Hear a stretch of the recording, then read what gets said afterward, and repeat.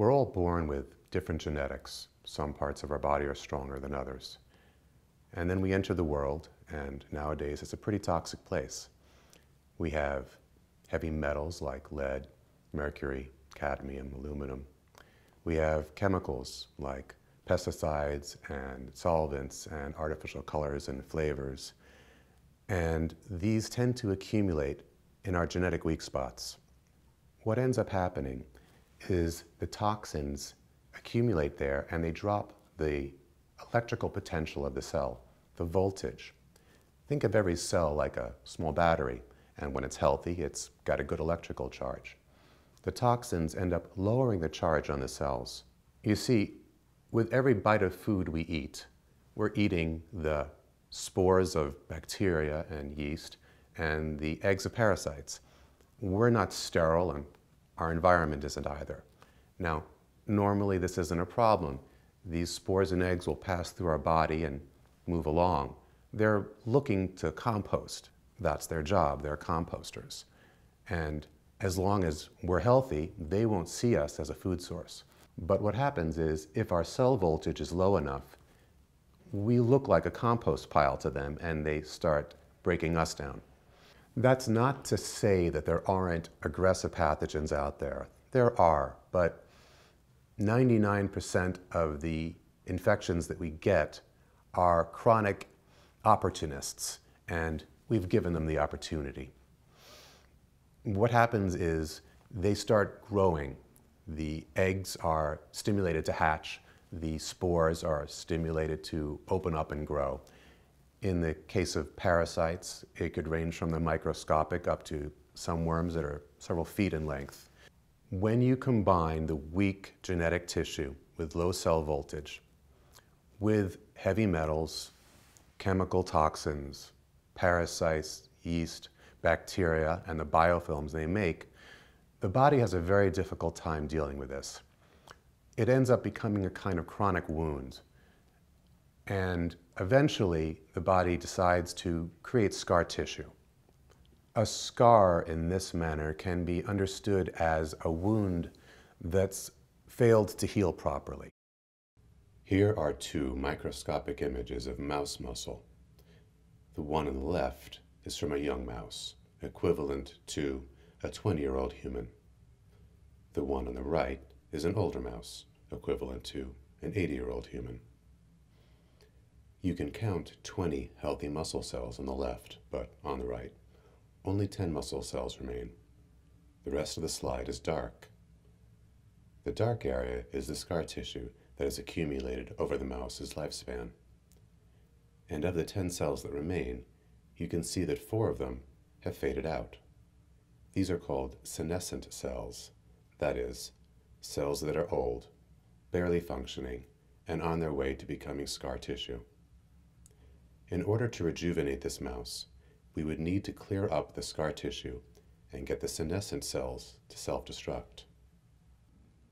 Now look at these two mice. They're the same age. The younger-looking mouse was genetically engineered to have senescent cells self-destruct. So no senescent cells, and no scar tissue either. That's why it looks so young. It's also unlikely that the younger-looking mouse will ever develop cancer, since many cancers develop out of senescent cells and scar tissue. If we want to be able to age gracefully, we're going to need to find a way to trigger senescent cells to self-destruct and to remove scar tissue. If a person doesn't have any obvious genetic weaknesses, then scarring happens systemically and across the entire body as we age. But some of us have parts of our bodies that are weaker than others. When scarring shows up more aggressively in one place than another, this is what we recognize as symptoms. When it shows up across the whole body, it's aging. But in one place in particular, this is where the disease process starts being recognized. This can happen anywhere in the body. Scarring in the lungs is asthma, COPD, emphysema, or cystic fibrosis. Scarring in the breasts would be fibrocystic breasts, and in the uterus, fibroids. Scarring in the arteries would be arteriosclerosis and atherosclerosis. In the skin, scleroderma. In the muscles, fibromyalgia. It could really show up in any part of the body you could imagine. In men, it shows up as Peyronie's disease, which is scarring of the penis. 23% of all men on autopsy have so much scarring in their sexual organ that it is actually twisting, and it's a source of a lot of erectile dysfunction in men. No organ is immune to this. It's estimated that 45% of deaths and most chronic diseases are associated with scarring. So, what can we do about it? Well, we need to dissolve the scars, then get rid of those opportunistic infections, then get rid of the metals and chemicals that cause them to see us as composting material. If we can do all that, then we can get our health back.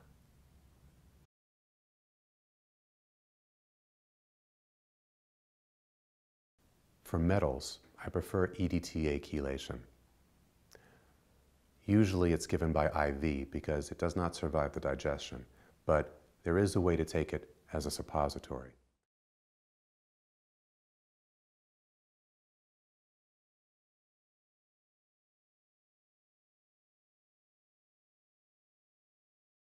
Mercury redeposition is when a chelator grabs onto the mercury and then releases it to another site in the body.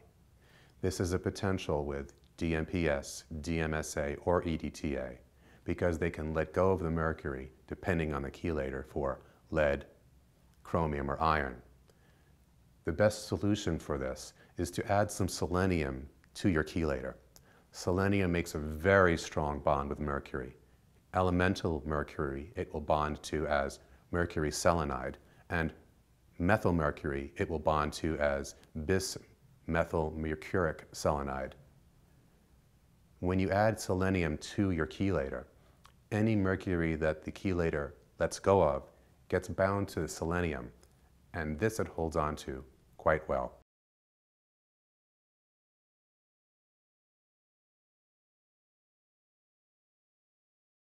My favorite way for getting rid of toxic chemicals is a two-stage process: coffee and glutathione. You've probably heard of coffee enemas. The way they work is they stimulate an enzyme in the liver called glutathione S-transferase, whose job it is to attach the toxic chemical to glutathione. The challenge is, if you do a coffee enema and you don't have enough glutathione, there's nothing for the transferase enzyme to attach the toxin to. That's why the coffee enemas today don't work as well as they used to in the past. People are very low on glutathione. On the other hand, the issue with glutathione is it has to be taken either by IV or suppository. It does not survive digestion. So what I like to do is to use a mix of glutathione and organic coffee as a suppository. This way we stimulate the glutathione S-transferase enzyme in the liver with coffee, and at the same time give the glutathione to the body so that the transferase enzyme has something to attach the toxin to.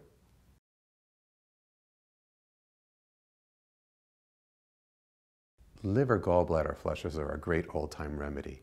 They involve drinking copious amounts of olive oil and Epsom salts.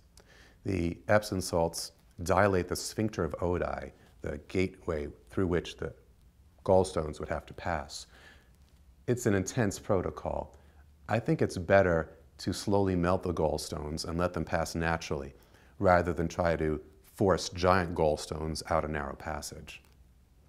The way I like to do this is with Chanca piedra and some other herbs and amino acids. If you put them in as a suppository, they're right there by the portal vein, and they can go right to the liver.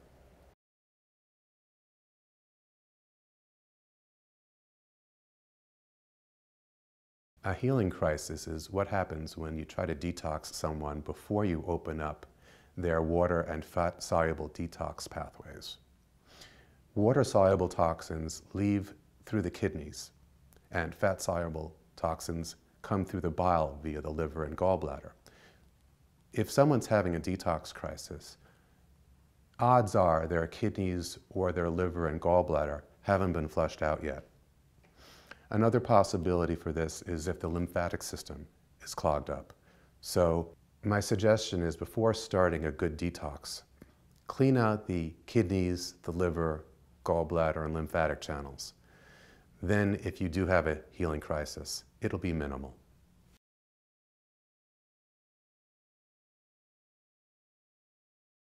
Up until about 150 years ago, 95% of the population lived on farms. And we knew that a couple of times a year, everyone in the household, humans, pets, and all the livestock needed to be dewormed. While most of us no longer live on farms, we still have a high parasite load. It's estimated that 30% of Americans have a brain parasite called Toxoplasma gondii, possibly affecting their behavior. Parasites have been around for 500 million years, fungi for 2.4 billion years, and in that time, just through brute force, mutation, and evolution, they've learned to crack our code, to find our weak spots, and to take advantage of us. In that same time frame, plants have also been dealing with fungi and parasites. They've co-evolved, so they've also developed a defense against them. The reason humans and animals don't have great parasitic and fungal defense mechanisms is because we haven't had to. All you have to do is go into the forest and smell around for a plant with the essential oils that will kill whatever infection you have, and you eat it for a day or two, and that's that. But even if we had access to a forest, how many of us are so in tune with nature that we could smell out what plants are good for us?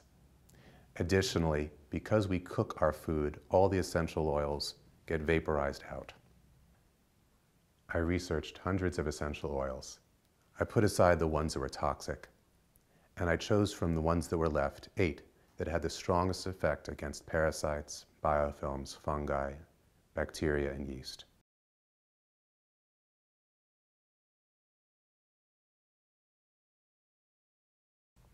Fungi, yeast, and parasites are simple organisms. They live on the amino acids glutamine, glutamate, and sugar. Glutamate is what gives food its savory flavor. So if you're craving sweets and savory foods, that's a pretty good sign you have a yeast and/or parasitic infection. On the other hand, bitter foods are what kill them. So if you dislike bitter foods, that's another sign. You see, parasites and yeast have learned how to manipulate us, our behaviors, our tastes. They make us like what they like, sweet and savory things, and dislike what they hate, bitter things, because bitter foods typically kill parasites and yeast. One of the interesting things that happens when you start killing parasites, yeast, and fungi is your tastes change. It's not that you don't like sweet and savory foods, but you don't crave them. You enjoy them when they're there. And bitter foods don't bother you so much. As a matter of fact, you might find your requirements for food and sleep decrease. This is because when you're no longer feeding billions of parasites and fungi, you don't need as much food. And when you're not repairing the damage they cause every day, you don't need that much sleep. Another sign for parasites and fungal infections is moodiness and trouble sleeping. The way parasites and fungi get us to do what they want is by secreting neurochemicals. They change what we want, but they also change our moods and our behaviors. One of the things you'll notice when you clear these out of your body is you just become a happier, calmer person. Eating essential oils is what tells all of these composters, I'm fully alive, fully vital, move along.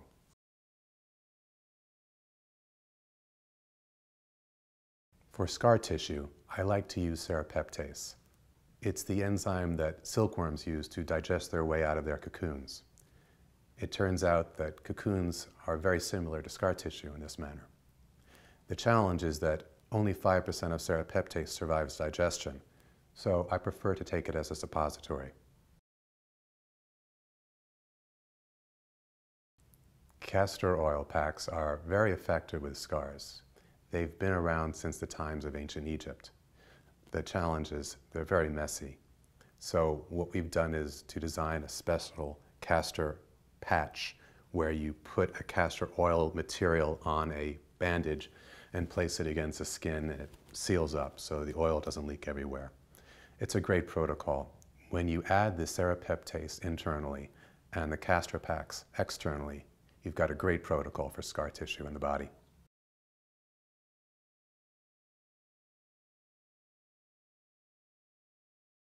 In addition to essential oils, I like ellagic acid. It blocks the enzyme chitin synthase, which is what fungi need to build their cell walls. It blocks the enzyme integrase, which a lot of viruses need to enter cells to replicate. And it blocks the enzyme gyrase, which is what allows bacterial DNA to coil properly, thus making the DNA of the bacteria completely unspool inside the bacteria. Between ellagic acid and essential oils, I think you've got a really great protocol for biofilms, fungi, bacteria, parasite, and viruses.